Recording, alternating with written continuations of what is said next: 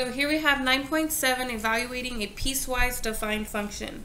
So we have a function h, and we have the y values for for that function, but that y value depends on the x value. So if the x value is between negative 2.5 and 1.5 or equal to negative 1.5, then this is the y value I would use. If my x value is between these two or equal to this one, this is the y value I use. If my x is between these two values, I use this as my y value. And if my x is between these two values or equal to this one, then this is the y value I will use. So when I try to evaluate these, I just need to figure out where these x's are in this spectrum. Once I know where this specific x value lives, then I can use that particular y value or that expression to find the y value. So for negative 1.5, I see negative 1.5 both in the top and the second line, but this one does not equal negative 1.5. This does not include negative 1.5. Whereas here it does equal negative 1.5 and includes it. So then this is the expression that I will use to find the y value. Now there's nothing to plug in, no x here for me to plug in negative 1.5. So the response is just simply negative 2. Now for 0, 0 would be here. 0 would be between negative 0.5 and positive 0.5. And so the y value that I'm going to choose this time is actually 0. And then 0.5 is in two places. It's in the third line and in the last line. But the last line is the one that includes 0.5. It equals 0.5. So I would have to use the last expression to find the y value.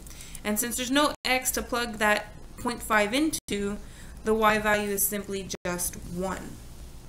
Now, here's a different one, and it does have an expression that I would have to plug in x. But again, I need to figure out where all these x values live first before I decide which expression to use to find the y value. So for negative 4 is actually less than negative 2. So I would use this expression to find the y value. And there's no x's here to plug the negative 4 in. So the answer is just simply the y value 3.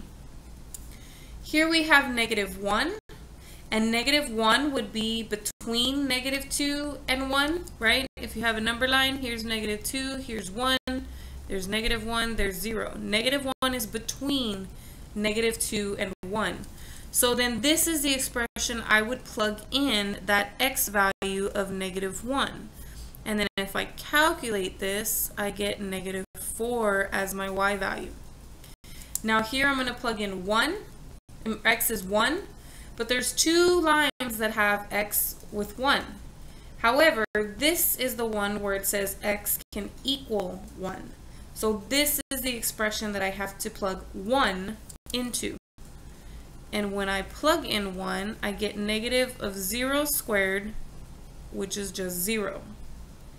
Then when I plug in 2, the x value 2 is greater than 1, so I would plug it into this expression. So then I get 2 over 4, or 1/2 plus 1, which is 3/2, and I can't simplify that any further. And so that's really the idea behind this, is you figure out where this x value lives.